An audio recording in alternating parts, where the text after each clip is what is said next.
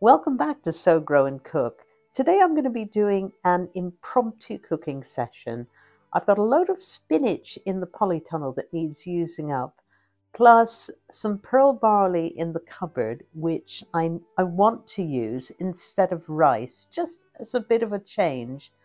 And I thought I'd do a nice vegetarian dish. I've also got a little bit of wild garlic that I've just picked today. It's just starting to kind of come up around in the hedgerows and in shady areas of our property. So I picked a few of those and a little bit of fresh parsley and a few other ingredients. Oh yes, some leeks, which are coming to the end of the season now. And I thought I'd put together a kind of risotto, although risotto, strictly speaking, uses rice, and this is going to be pearl barley, so I have to make up a new name for it. Anyway, come and see how I put this together, because I'm going to make it up as I go along, and let's see if it's a success or a failure. Okay, so here's our ingredients. And again, this is one of my make it up as you go along Saron's recipes, probably based on something that actually exists, but of course I'm using what I've got available. So you may want to substitute some of these ingredients for things that you've already got. So I'm using pearl barley, and I used a cup. Okay, it says on this cup 250 mils. That might be the same as 250 grams, but I'm not 100% sure. I can get a scale and find out. Right, I've got a scale here. I'm just going to move these back. Now, I have rinsed these out in a sieve because I always feel you ought to do that to grains and pulses to rinse off any dust and things. Now, that's about right. That's about 250 grams measured on my scale here. So that's good. Good to hear. I'm going to put that over here. In addition to that, I have got a washed and chopped leek from the garden.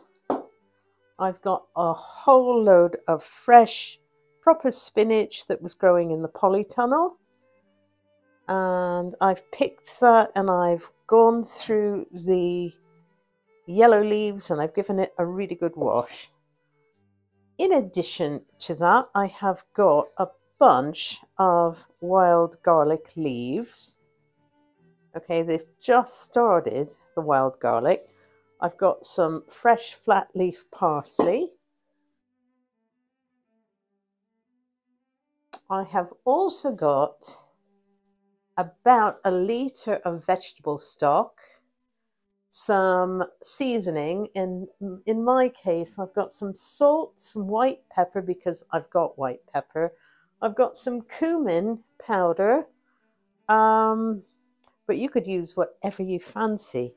Now, the other important ingredient here is I've got a jar of chickpeas, which I'm just spilling all over the table here, and some olive oil. Well, let's get started on the technique. Well, silly me, I forgot to turn the camera on to video when I was sauteing the leeks and the garlic scapes, so we don't get that beginning bit of the video. However, I have sauteed them and I have put them in the pot with the vegetable broth and the barley. And what I'm going to do is give it a really good stir and let it simmer for about 15 minutes just to get the cooking process underway. It should hopefully only take about 30 minutes in total to make this. So I'll put a lid on, and I've got some spare vegetable broth just in case it goes a bit dry. But hopefully I'm not going to need that. So we'll come back shortly. Okay, the pearl barley's been cooking with the leeks and the vegetable broth and the garlic scapes for about 15 minutes. And you can see quite a lot of the liquid is now beginning to get absorbed into the pearl barley. Now's a good time to add your seasonings. I'm just going to add a little bit of salt here. And a little bit of cumin. I'm just eyeballing it and doing it all by very rough measurements here. So cumin and a little bit of white ground pepper. Okay, give that a stir. Smells quite nice actually. I'm going to throw in the drained and rinsed cooked chickpeas. And I'm also going to now add the uncooked spinach. Right, so I'll give that a little bit of a rough chop. The reason I didn't put it in earlier is because you really want this as fresh as you can get it. So lightly cooked is my preference. I don't want it all sort of overcooked. So I'm just going to chop some of this.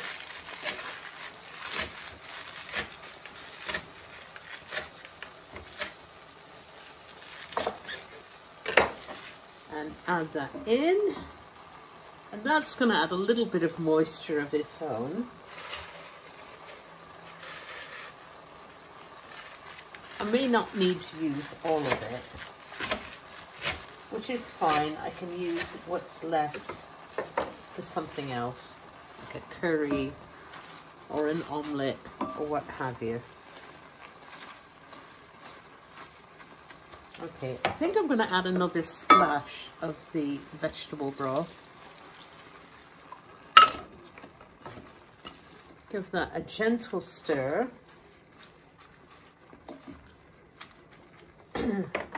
And then cover it. I'll give it another 10 minutes and we'll come back and check and see what it's doing. Let's have a taste test.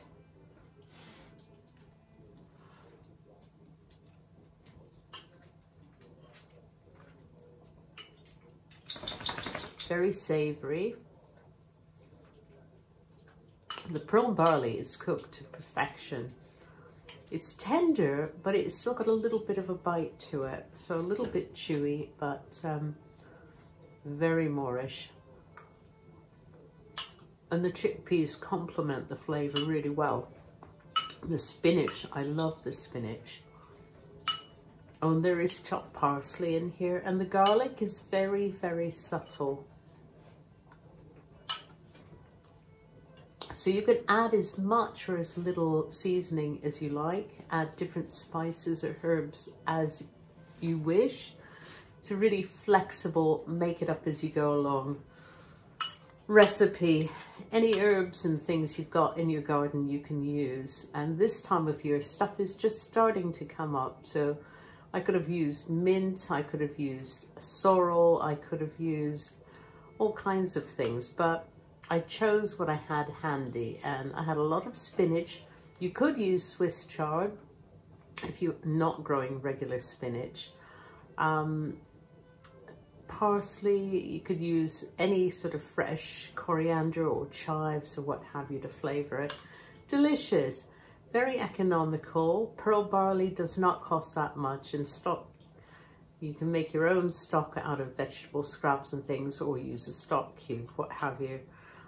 So give it a try and tell me what you think. And once again, thank you for watching So Grow and Cook. Bye for now.